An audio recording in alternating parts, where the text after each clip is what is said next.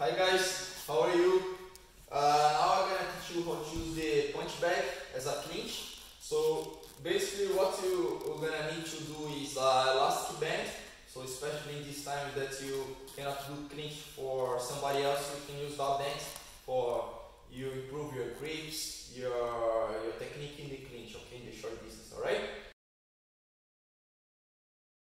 So you can put the band around of the bag, okay? So pass around, okay? And then cover your body, put like in your armpit, okay? So basically you have to use the balance, look, the balance on the back, okay? For simulate somebody to push you, and then you can work on the clinch. So the grips, okay? So keep the grips inside, outside, so you can throw elbows, okay? You can throw the grip, hold the back, push.